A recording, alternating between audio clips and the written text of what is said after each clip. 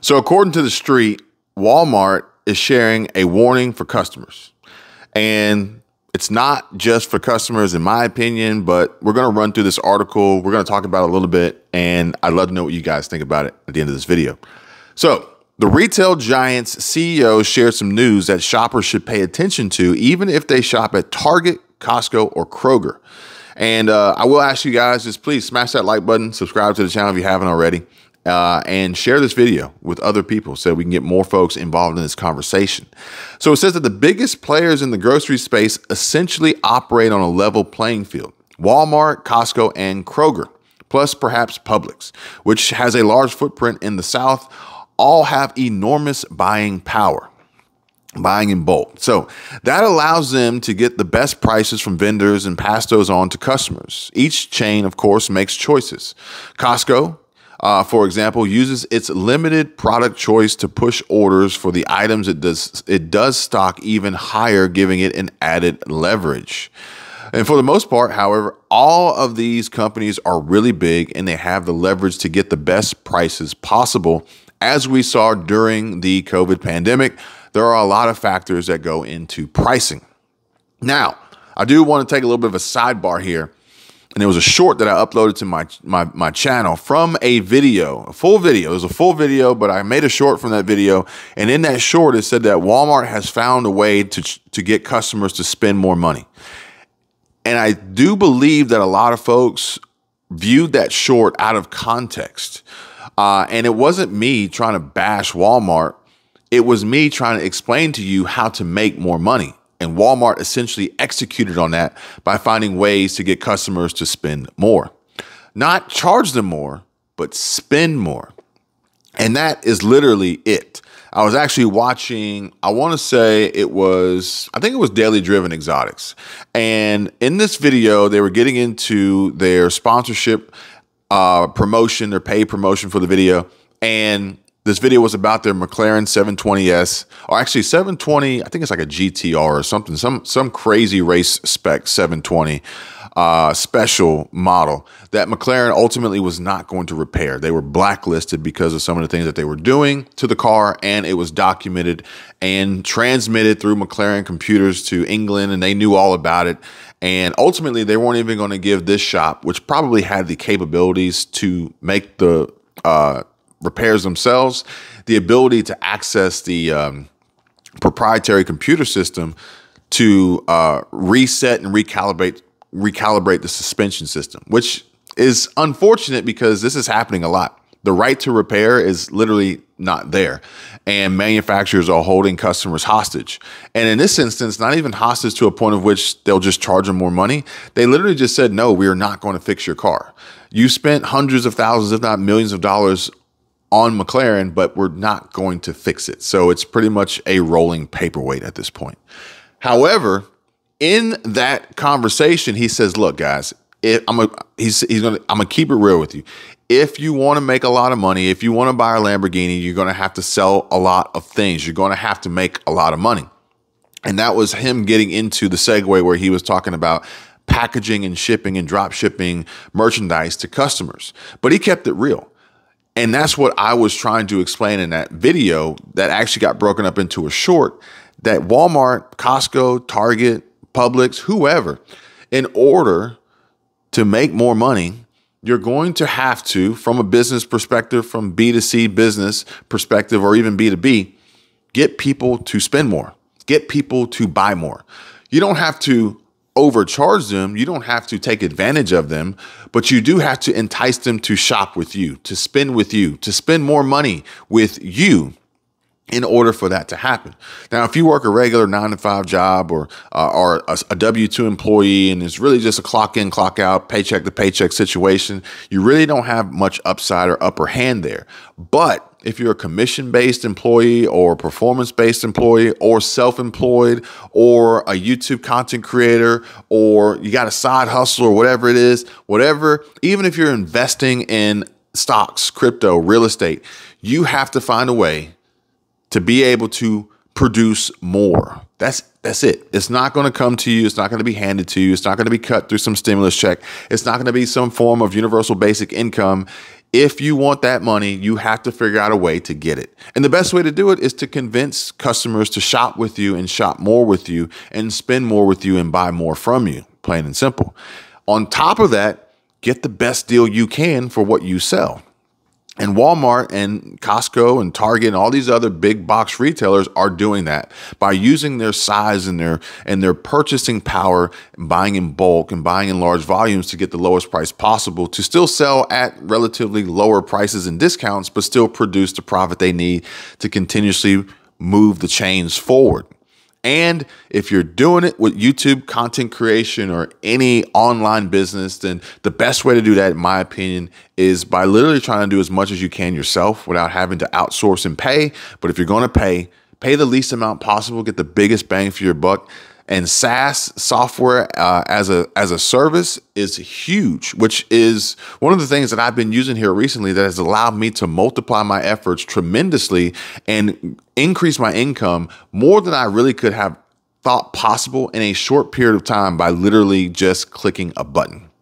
But we're going to dive into this, and it says that supply chain concerns, labor costs, and even weather can drive prices up or down. That's an ongoing problem, and it has led to Walmart CEO Doug McMillon sharing some sobering news during his company's first quarter earnings call. And it says Walmart CEO has a price warning. McMillon's message was not all bleak. He did have some good news mixed in with the bad. And I quote, "In Walmart US, general merchandise costs are now lower than a year ago, which is great, but they're still higher than 2 years ago on like items," is what he shared. And the CEO shared that some categories have remained stubbornly high even as other areas have shown more improvement. Now, this is similar to how the Fed calculates CPI and inflation. So the numbers, it says that the merchandise costs are now lower than a year ago, which is great, but they're still higher than 2 years ago. So that's literally how we're seeing inflation coming down and getting under control in comparison to how inflation is calculated based on an annual basis on a 12-month rolling calendar. So inflation is under control in comparison to last year, but in comparison to 2 years ago, it's still high. It's still up there. And it says that the CEO shared that some categories have remained stubbornly high even as other areas have shown more improvement.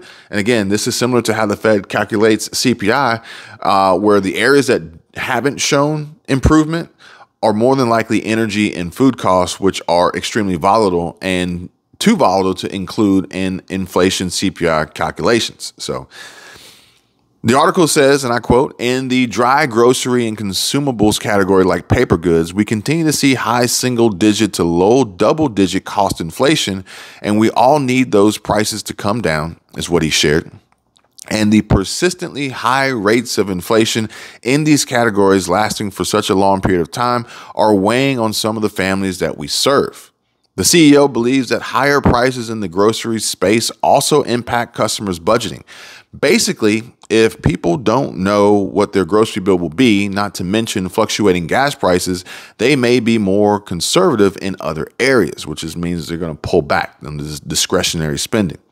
And I quote, "The stubborn inflation in dry grocery and consumables is one of the key factors creating uncertainty for us in the back half of the year because of the cumulative impact on discretionary spending in other categories, specifically general merchandise," is what he said.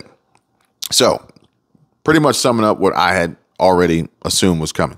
So Walmart has focused on grocery. Now get this. While some people order groceries for same-day delivery and curbside pickup, a lot of people still want to shop for food in stores. There's no digital way to look at produce or see which meat or fish looks good that day, so the chain sees an opportunity to use groceries to drive store visits. That strategy has been working, according to McMillon, and I quote, "We continue to gain market share in the grocery category, including the higher income and younger shoppers, and we saw good growth in membership income in both businesses," is what he said. The company's growth in grocery includes its Sam's Club brand.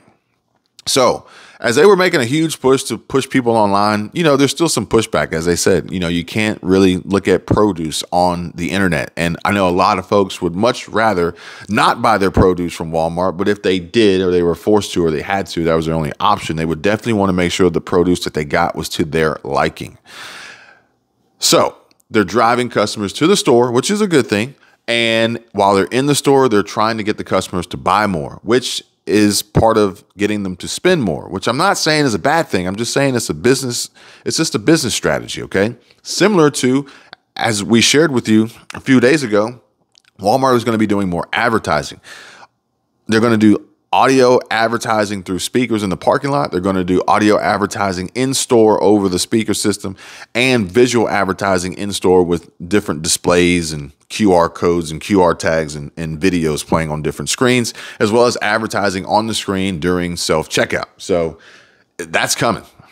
Yes, there will be AI and automation and algorithms attached to this to specifically target you while you shop, to try to get you to be more likely to buy, because not everybody's going to walk into Walmart with the same wants, needs, desires, expectations, or, ability to be sold the same way. So Walmart is going to do their best to calculate and, somewhat, try to categorize their shoppers and the consumers and the visitors to the store to see what type of marketing works best on them to be most effective in that short period of time, that opportunity they have to catch their attention. For instance, like this video here, I have a short period of time after the initial click on the title and thumbnail to get your attention and to keep you here and to share with you the things that I want you to know and hear.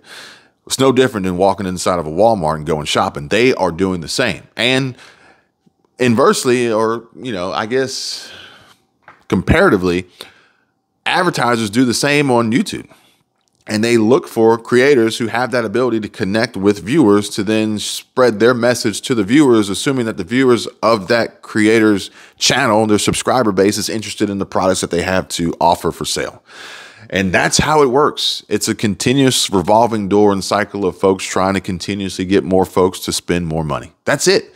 That's it. Now, at the same time, there should be a huge push to try to get people to make more money so that they can continue to spend more money, which is kind of where I fall in the mix. I want to tell you guys the truth of what's happening, what's going on, what's likely to occur, how to prepare, but also how to make more money for whatever it is you choose that you want to buy and invest in.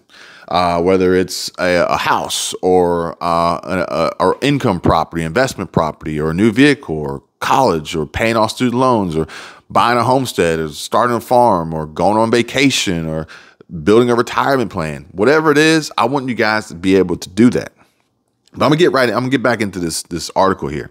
So it says that we continue to gain market share in the grocery category, including with higher income and younger shoppers.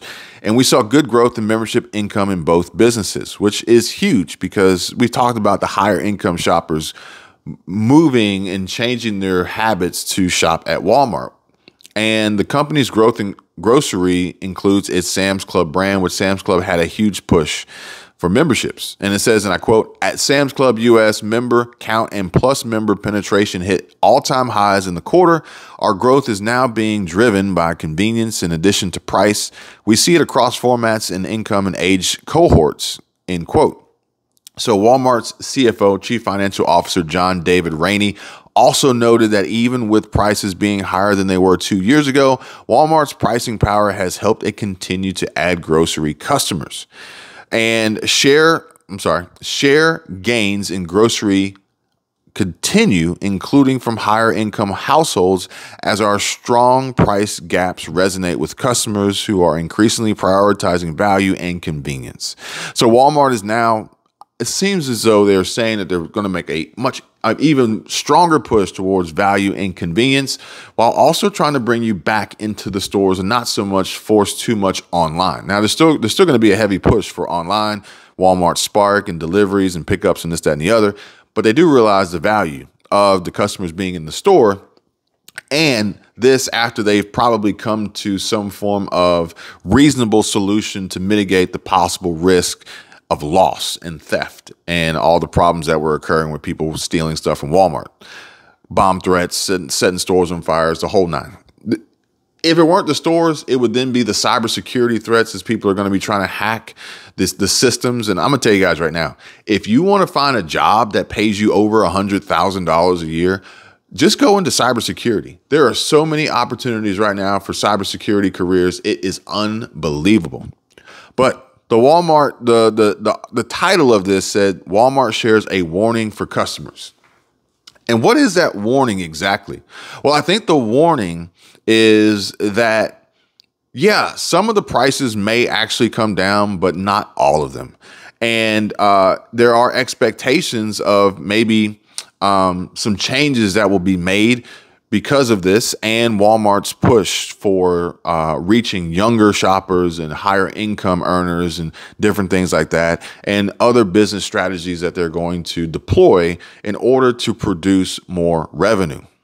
Their profits hopefully will maintain and stay the same, if not grow, because I don't want to operate a business that continuously produces higher revenues but lower profit. Because that's like getting a job, getting a pay raise, an increase, but not actually having more money in savings or to invest because all of your other costs have increased the same, if not more, than your pay raise. And we've talked about this before on how you normally get a 2 to 3% annual increase, which was only designed to keep up with inflation. But when inflation is actually closer to like 18, 19%, your 2 to 3% annual increase doesn't really do much for you at the end of the day because you're still technically losing money more than you make, if that makes sense. So, and I think the Walmart's warning is that it's going to happen at Walmart. It's going to happen at Sam's Club. It's going to happen at Costco. It's going to happen at Kroger. It's going to happen at Publix. It's going to happen pretty much everywhere. We are seeing stores closing down. We are seeing big box retailers go bankrupt. We're seeing business be business. We're seeing the evolution of business. We're seeing business cycles that are normal and to be expected happening and occurring right before our eyes as to be expected, and quite possibly more normalized now that we are slowly transitioning out of the chaos of the pandemic. There are still issues of some supply chain shortages and challenges with labor and different things like that, higher interest rates, the whole nine. These are going to play a part in this, but at the end of the day, I think we need to probably still maintain a similar position and objective similar to these big businesses, which I've told you guys before. Let's pay attention and look at those who are doing things similar to what we would like to have done ourselves and kind of mimic their strategy and their model. How are they making more money? How are they producing more revenue? How are they being more profitable? How are they saving? How are they reducing their expenses and their overhead and their operating expenses to make the most out of this situation? How are they able to scale? How are they able to further build out their brand and produce more and accomplish the goals that they have set forth for themselves, not to mention the strategies and plans that they have probably 5 or 10 years down the road, which we need to be looking at more so than just right in front of us or just tomorrow. We need to be looking at the big picture, okay? Is that the growth of your business? Is that the elimination of debt? Is that the build out of a secure and, sustainable retirement strategy, savings and income? As I can share with you guys how some of the richest, wealthiest retirees spend their retirement having amassed multi-million-dollar savings account balances of $5 to $6 million that produce substantial passive income for them so that they don't have to worry about retirement, and they actually spend on average about $100,000 a year on travel. They live modest lives, but they explore the world and they make memories and, have fun. How about that? Have fun. I'll leave it at that. We'll leave it on have fun. I hope you guys enjoyed this video. I hope you guys had fun. I hope it was helpful. If it was, hit that like button. Subscribe if you haven't already. Comment down below. Let me know your thoughts, questions, concerns. If there's anything you want me to touch on in the future, article-wise, not touch on like that, let me know. Share this with friends and anyone that it may be helpful to. I really would appreciate it. Make sure you check out the free links in the description down below. Check me out on all my other channels. And if you want to become a member, join the channel membership. And we'd love to have you. posting exclusive private content for the members only. And until next time, you guys take care. Be safe. See you real soon. Bye.